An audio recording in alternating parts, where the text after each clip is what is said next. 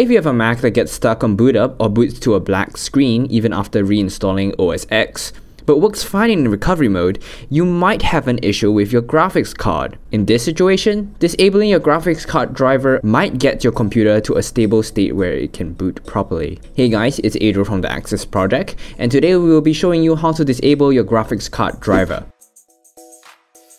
First off, boot into recovery mode. To do so, hold down the Option key on your keyboard while booting up your computer. A screen with 2 or more different drives should pop up on your screen.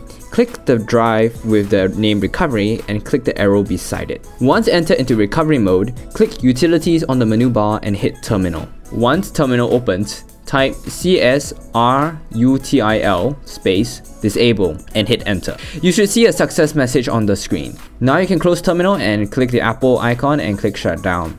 Note, you don't need to do any of the steps if you are using an older version of Mac OS X. Yosemite and below do not require the step, but El Capitan 10.11 and up do. Now hold down Command and S when you start up your Mac. You can release the keys once a black screen with lots of words appear. Don't worry, things will be fine as long as you follow what I say. Firstly, we need to mount your hard drive so we can write to it. Type in /sbin/fsck space -fw, hit enter, and after whatever is finished and you are back to a localhost /root symbol, type in /sbin/mount space -uw space /.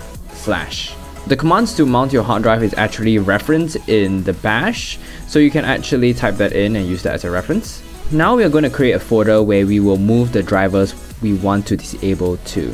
Type mkdir space /disable sys to make a folder called disabled sys in the root directory of the drive. Now type cd to change the directory or folder being viewed, space /system/library/extensions.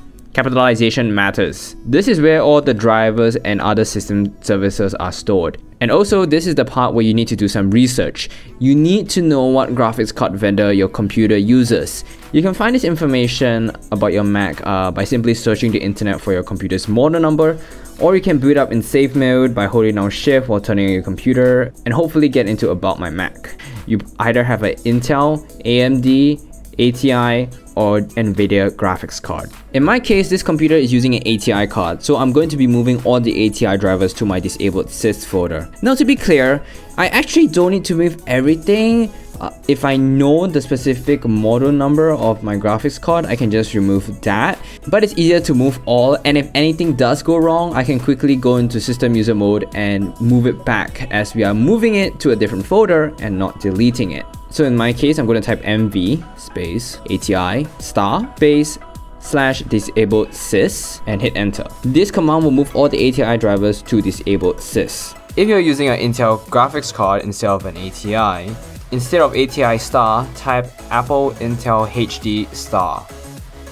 If you're using an NVIDIA card instead of ATI star, type GeForce star.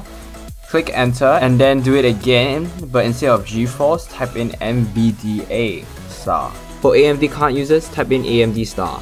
Also, do note there's a difference between AMD and ATI cards when it comes to driver names. If you don't know if your card is made by AMD or ATI, you can actually just move both AMD and ATI drivers to the disabled sys folder. Now to finish the process, type touch space /system/library/extensions and then hit enter. Then type shutdown space -r space now and click enter to restart your computer. Your computer might restart automatically twice, but it should now boot into the login screen and you should be able to use your Mac. Do note that using a Mac without graphics acceleration is not a great experience, as many apps will perform slowly or just plain refuse to work. But it should be enough to finish up that essay and back up your files. Thank you guys so much for watching this video. I hope you learned something and I'll see you guys another time. Take care. Bye bye.